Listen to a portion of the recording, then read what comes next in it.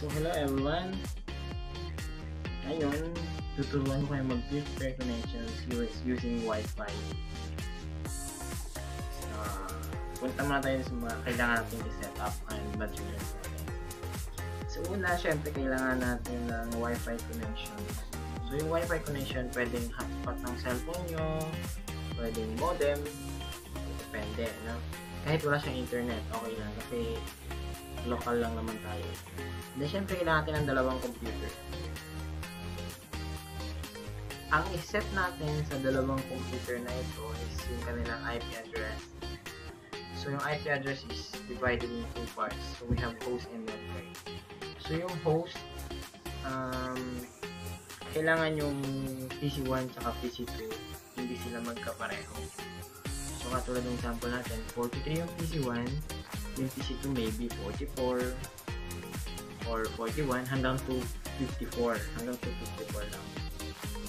And then yung network syempre pareho na silang dalawa.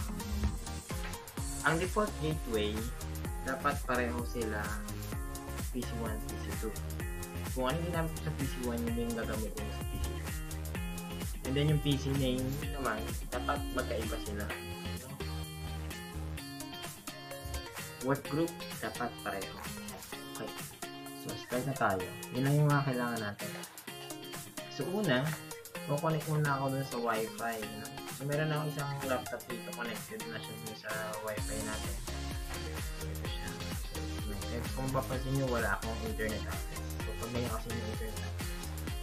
So, una mag-set ako ng IP address. So, yun nga pala. Yung gagamitin kong IP address, yung kabilang laptop kasi na-set ko na kanina na 34.10. So, ang gagawin ko ngayon, mag-set ako na IP address na dapat 34.11 and yung default gateway ko is 34.1. Okay, so paano tayo mag-set? Right-click lang itong Wi-Fi icon and then open Network and Sharing Center. And then change adapter settings. Right-click property. And then, hanapin niyo yung Internet Protocol version 4 or IPv4. Double-click nyo lang yan. So, una, nakaset pala IP. Ayan, so wala nakaset. So, i-check nyo yung use the following IP address. So, mag-set ka na ng IP address mo. 11 gagamitin ko. Tab, automatic ang subnet mask yan. And then default gateway na lang natin. That 1. So yung kabila kasi, that 1. Then, okay na natin. So wait lang natin. Identified network. Ayan, connected na. So, ayan. So connected na tayo. Paano natin malalaman kung connected na talaga tayo? No? Or talagang naset yung IP address. Open kayo ng CMD o yung command prompt. Dito kasi mas madali. So una, check muna natin yung IP address kung talagang naset. IP config and then hit enter. Yan. So naset yung IP address ko. IP version 4.192.8 34.11 default gateway 34.1. So ngayon, i-ping natin yung kabilang laptop kung mag-ping. Pag nag-ping, sabihin connected tayo. So, ping space 192.168.34.10 10 yung kabila.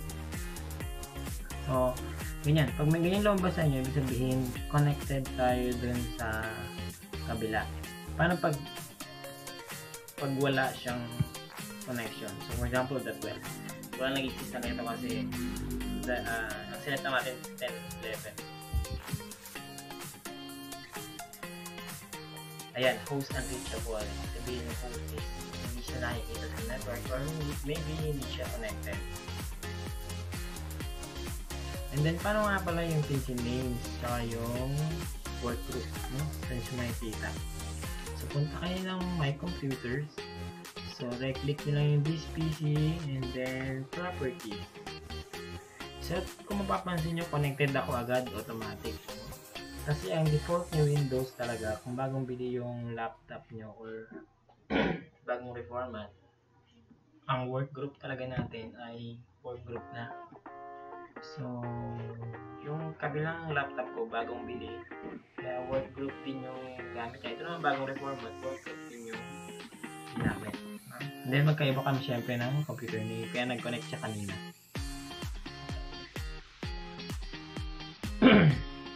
Ngayon naman, paano tayo mag-share ng files?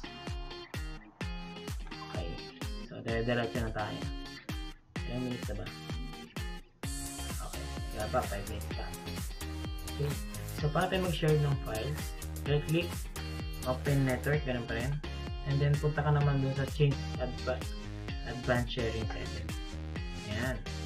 So, dun sa change advanced sharing settings, meron tayong tatlo. We have private, guest, public, tsaka all network.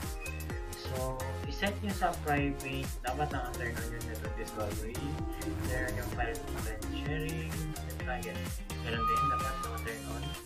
And then yung all network, turn on nyo yung sharing, set nyo yung network. And then, turn off password. Turn off password lang natin para hindi na tayo kailangan mag-set ng password.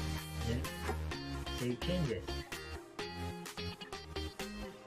Close.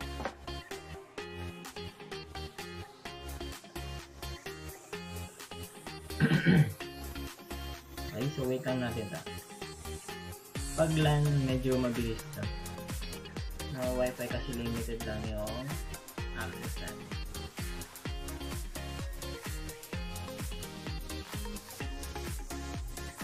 Okay, huwag matagal. Type na natin yung IP address. So, ako ay .11. Yun. So, yung network ko, meron na akong share ko yung users. Ayan. So, na-access ko na yung laman ng desktop, yung laman ng documents, yung laman ng pictures. For example, may kukunin ako sa kabilang computer. Kailangan ko yung file sa desktop. Pwede. Ayan na siya. Na-access ko sa kabilang laptop ko galing. Okay. So, thank you very much for watching.